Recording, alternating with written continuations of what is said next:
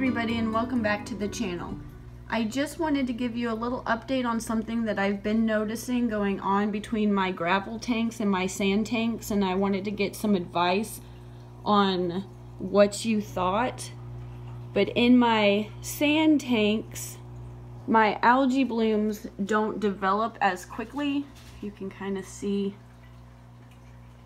on the glass. I still have algae blooms that develop, but they just don't happen to on the frequency of these gravel tanks over here. And this has been a week. You can see the front.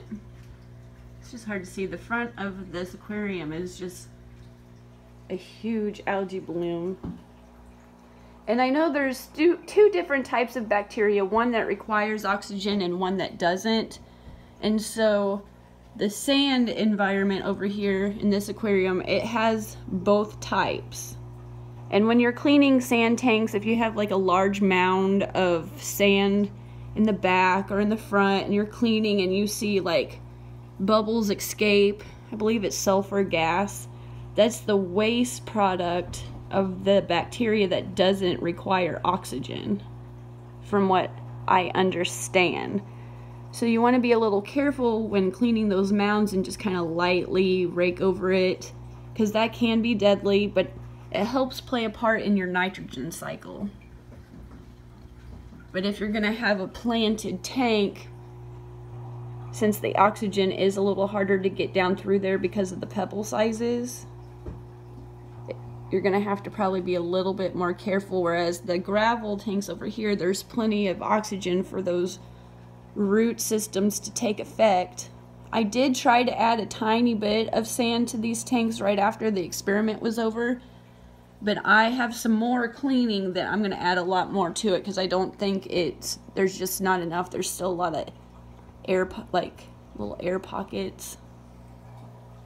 Also, when I went to the hardware store, I just picked up sand, and I honestly didn't know anything about different types of sand, but I grabbed paver sand, and paver sand has a purpose. If you're laying patio stones, you don't want that sand underneath it to wash out, and from what I understand, they add like a calcium carbonate to this, and that helps buffer this water also. And I believe that calcium carbonate plays a role in your KH. There's GH, which is general hardness, and your KH. And I believe that tracks your calcium carbonate levels. But these guppies, they just seem to overall do better. I don't have as many diseases that affect these guys. And it could be coincidence. I'm not sure, but it seems like this substrate for them just really helps, because that brings up the hardness. Like I said, that KH is a little bit, tiny bit higher, and so they just overall do really well. My plant life does better. I have this, I believe it's called hornwort,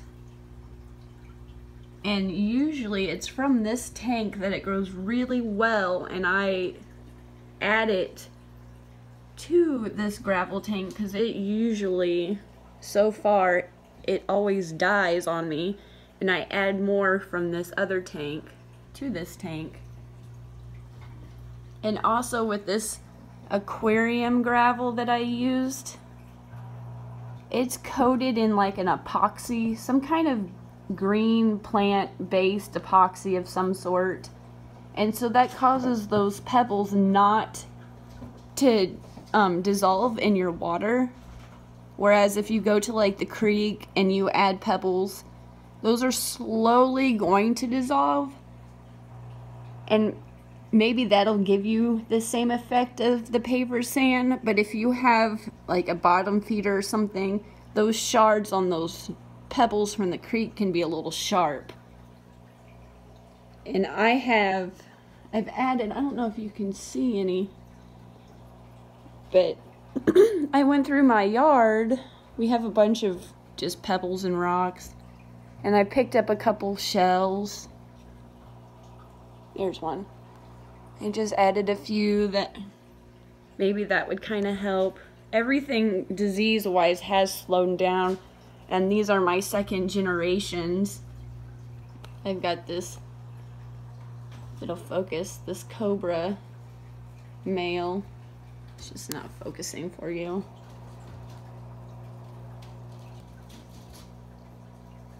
And I just kind of wanted to give you a quick little update on something that I've noticed going on in these tanks. If you've had any concerns or didn't know what type of substrate to put in there. The thing with the sand too is everything does settle right on top. Food, waste from the guppies, just anything that goes on. If anything happens with the plant and it falls down, it all settles right on top. So to clean this, you just have to barely hover your aquarium vac, and it cleans up pretty easily. You just want to be careful not to suck up your substrate. If you just go about it like you're cleaning your gravel, you're gonna suck it up. So hopefully that helps. If you have any information to help on this topic, leave a comment, subscribe to the channel if you want updates. But I just wanted to mainly share something with you that I thought was kind of interesting, and if anybody has any comments, just share them. And again, thank you.